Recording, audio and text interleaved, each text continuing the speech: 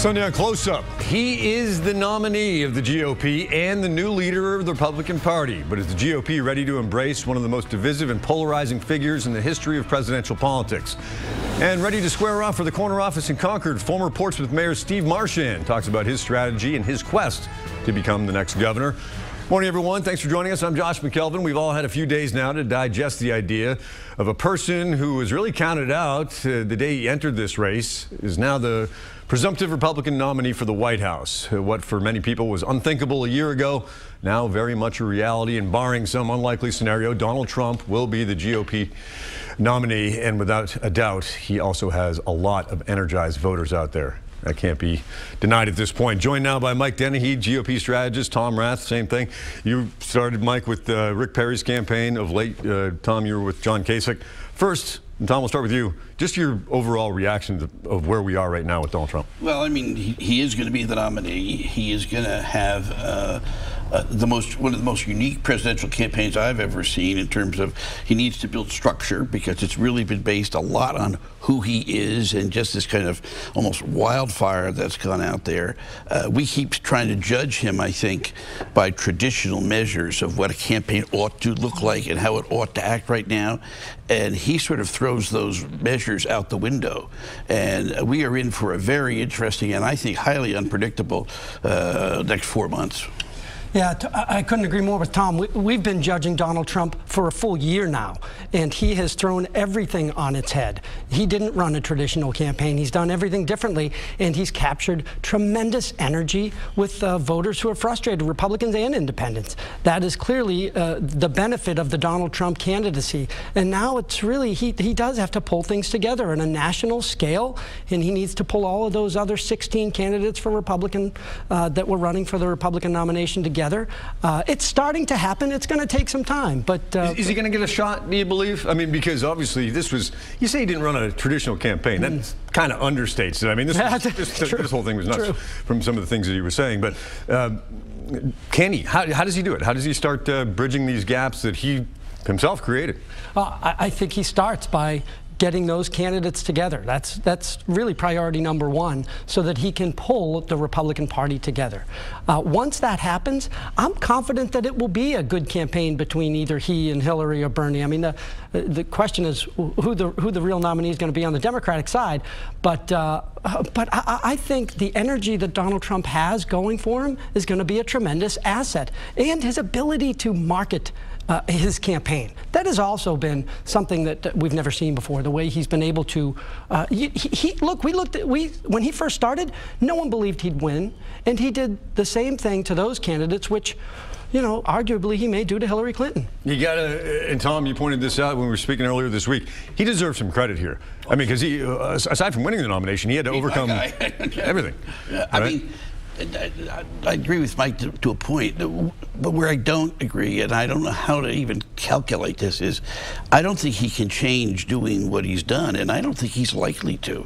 I think he likes dictating the rules. It's like he views everything in life as a transaction, as a negotiation, and I think he sees this as the ultimate negotiation, and he comes to the table with his assets, and is he going to compromise those in any way to get the deal he wants? I don't think so. I think he cannot, the one thing he cannot do is start acting like a normal politician. He cannot say, all right, I understand it's changed, I have a different role now. That he cannot do that. He's got to play the part he has cast for himself. And I have said to you and to others that I have a lot of Democratic friends who are, you know, high-fiving each other Wednesday morning saying, this is great, you know, Hillary's got a cakewalk. They are making a huge mistake if they discount what is out there. And the idea that this ferment, this concern, this anger that has been manifested itself in the unbelievable support for that candidacy is limited somehow to the Republicans and a few right-wing independents. I think it cuts across the border. And assuming that we have for the moment that Hillary will be the nominee, I think she will be, a lot of what drove the Bernie Sanders support, not necessarily among the young people, people, but among labor unions who felt disaffected with where the National Democratic Party was. All those kinds of people that are unhappy with the way the system has failed to reward them, they're going to be very drawn to this Trump candidacy. You know, I'm not an advocate for it, but I'm saying you better not discount it. Yeah, I'm sorry if I said something to allude to the fact that Donald Trump shouldn't do what he's been doing. He has to do what he's been doing, and I think he knows that. That's what his entire candidacy is built upon. And you know what? The interesting thing is, if the Democratic contest wasn't as fixed as it would be, Bernie Sanders would probably be the nominee.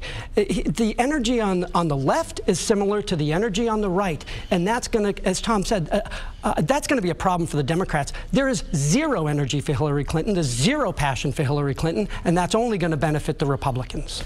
Let me ask you, the conventional wisdom is that, you know, Donald Trump's going to have to get some of that Republican base over, win them over in order to beat a Hillary Clinton or Bernie Sanders. We'll see what happens. Do you think that's true, or because we talk about him not changing his style? I mean, for Republicans, you know, the conservatives who listen to him say, you know what, I'm going to expand Social Security, do benefits, you know, they cringe, but he's bringing in a different sort of group. No, I think that's a fair comment, Josh. I think in many ways he has not run as a traditional Republican. Right. And I don't think he needs to conform himself to some sort of mindset. In a lot of ways, I know people get really angry with me, because he is probably the most moderate on social issue Republican candidate we've had probably in 20 years at least. Sure. Because he is open on a lot of these things. Now, it's going to get dramatized because he tends to be so extreme and so arbitrary and so over the top the way he advocates for things. But his core philosophy, I think, is not anathema to a lot of people. But I think he's going to say, you know, forget it. I have been running, I think Mike would agree with this, I've been running as a general election candidate all the way along. And the Republican nomination was a necessary step. But he's always had his eyes more on November than he has on July. Yeah, there's no doubt about it. No doubt about it. And you know, I think the Republicans, again, it's going to take some time for conservatives, some ideological conservatives who are still not, the last 3 days with Trump, it's going to take some time, but that's where the common ground has to come in, whether it's immigration or on fiscal tax policy, reforming government, conservative changes. Those are the things that he's going to have to reach out to conservatives and come to agreement on. This is where we'll focus. For the health of the party, how important do you think it was for him to lock up this nomination before the convention? Because everybody thought this was going to wind up being a contested convention, which would have been, who knows? I mean, it would have been fun. I was looking forward to it. Sure. I mean, but if you're looking at a scenario where, you know, I mean, delegates were being threatened to a certain degree. I think had we gone beyond the first ballot, it is so uncharted that it would have been very hard and not been predictable. And the more you keep those, whatever it is, 2,500 Republicans on the floor without adult supervision, lots of things could, I mean, a lot of things could have happened. And our campaign was really premised on getting not to a second ballot, but to a third ballot. Because I think then there would be a lot of, I spent a week at When you say your campaign, you mean John Kasich? Kasich. Because a lot of people are saying, why is he still in this thing? That's exactly the reason. And we were at the RNC meeting in Doral a couple of weeks ago, or Hollywood. They all look the same. They all have airports with Starbucks in them. But when I was there, what I was struck by was the number of people who said to me, you know, we're bound here, but if we get to the second, third ballot, we could do what we want. And there we are worried about county commissioners and sheriffs and all. And you would have seen something different. But I think he wanted to win the way he won. I think he will try to use the convention as an advertisement, as an infomercial. There will be some trying to make him statesman-like, but I think they make a huge mistake if they don't let Trump be Trump. Let me ask you, we only have a couple of minutes, so I want to make this point.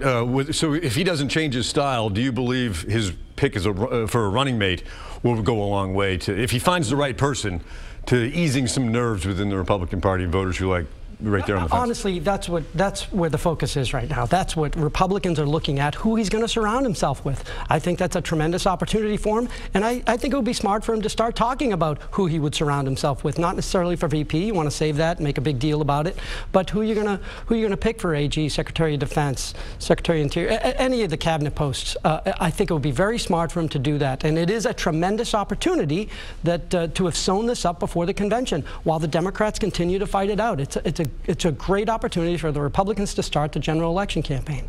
Your guy, John Kasich, Donald Trump said this week, I'm very interested in vetting him. My question is, would John Kasich? No. No, you don't think so? No. The answer, whatever the question is, if it's John Kasich and Vice President in the same sentence, the answer is no. And I think sometimes we make more than we should about that, who that is. But I think Michael's right here. I think this time they are going to start to look at Trump to say, show us some presidential type decisions you're going to make. And one of them is exactly what Mike said. Who does he surround himself with? I think it would be very smart early on if he could demonstrate foreign policy chops, and particularly national defense chops, and come out with some highly respected group of people who are going to sit around and help him on that. I think one of the big issues about Donald Trump is, does he know how to form a government? We know he knows how to close a deal. We know he knows how to build a building. Does he know how to form a government? And by that I mean, how do you people it? How do you give it direction? And he's going to have to use this part of the campaign to, I think, demonstrate that. And picking a vice president probably is the first step in that regard. Bold prediction part of the show. We're just about out of time. Is Donald Trump sworn in as the 45th president of the United States next year? I think he will be.